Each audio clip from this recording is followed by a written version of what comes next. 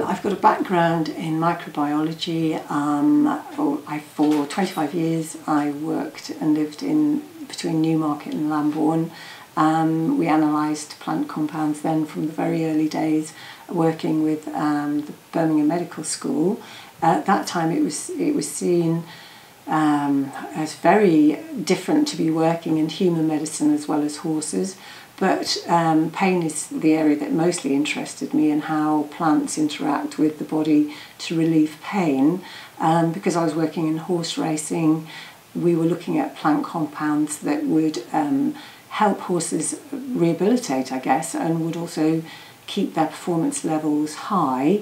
A lot of race horses are sick when they run, sadly. Around 70–80% have some kind of chronic illness when they're running, and the plants help the immune system, and it was really that angle that I went into with Birmingham University more than anything, was looking at plants that would help the immune system and maintain the horse on the road, really. How is it possible that you have laminitis-prone Welsh ponies out on pasture 24/7? Well, we came here from Newmarket, which is full of high sugar grass, manicured paddocks, thoroughbreds that eat mostly grass and never get laminitis. And we had Welsh mountain ponies. My children have always shown ponies, I've always ridden ponies. I think ponies are just part of life, really, so we wouldn't go very far without a few, and the odd racehorse. And we came here really because I'd been working with in horse racing for 25 years and kind of wanted a change, really. So we came here with the Welsh ponies and suddenly found that the ones that were laminitis prone in Newmarket, on these, even when they were in an area, a small area of grazing, you could turn them out onto 25 acres of heathland, and they wouldn't get laminitis, and it was such a marked difference. I have one young mare that was 2 years old in Newmarket, and she was on the edge of laminitis continually.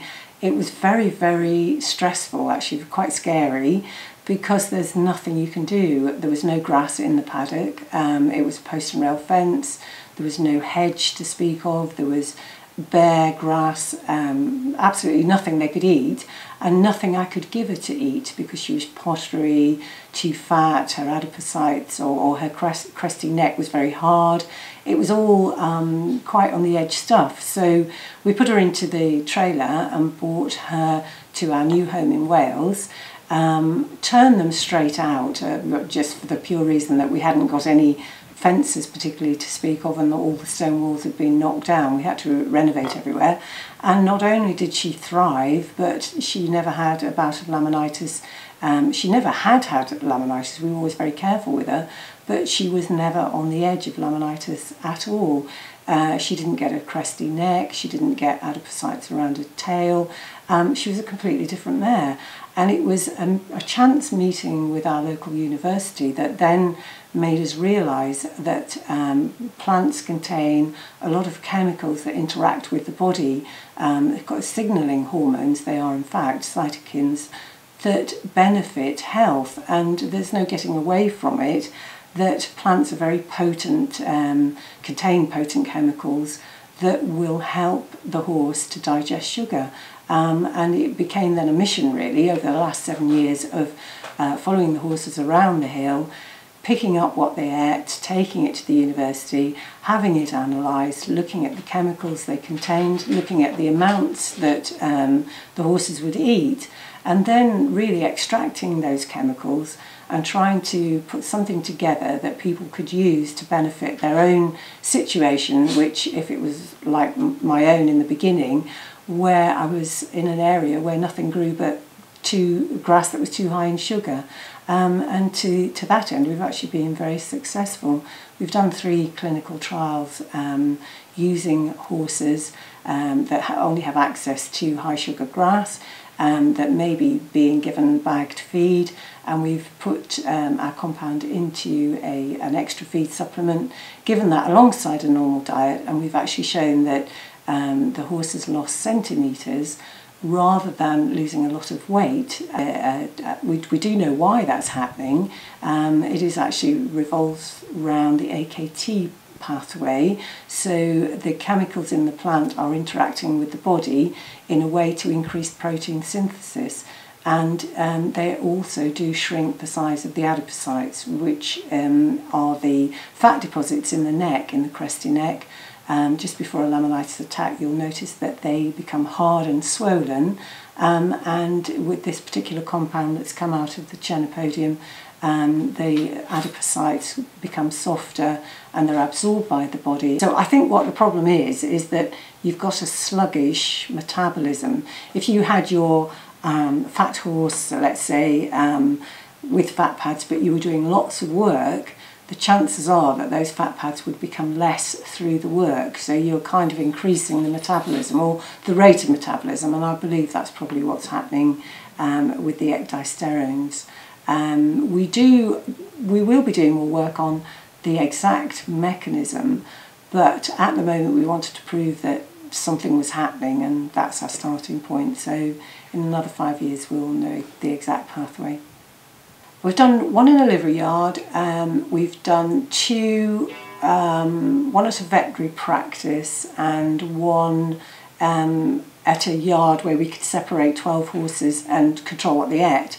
And every single one of them, some were on exercise, some were on no exercise, and they were all, I would say, apart from one big Frisian horse, they all had native pony in them, and they all lost inches and or lost centimetres, and looked more muscular. I guess that's the way to say it. It's to do with how many nutrients the bacteria take out of the gut, and they haven't got a way of measuring that. They've only got knowledge about what bacteria the gut contains. Okay. So there are certain types of gut bacteria, and they know that if you've got a higher percentage of a certain type of gut bacteria, then you're going to be thinner. And I think what they've done is looked at people, looked at animals, so we've done it in dogs as well, and they've found that fat dogs have a different sort of bacteria. So what they're trying to see then is, once they feed this compound through, do the bacteria change from being the ones that are associated with obesity into bacteria that are associated with leanness. And I think it was just that clear-cut passage, and they did find that that was so. The bacteria did favour the lean. They did change, the populations changed into ones that favoured leanness. That's what they do. The plants contain chemicals that interact with your body in that way, and the bacteria.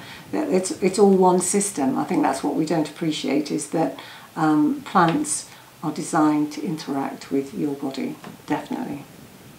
So it's trying to pick foods that would promote the gut bacteria that would just support leanness. And I think that the more variety, the wider, I think what they're looking for is a much more complex variety of gut bacteria. But the other problem with horses is that if they're resistant to antibiotics, you will get some bacteria remaining in the gut, such as E. coli.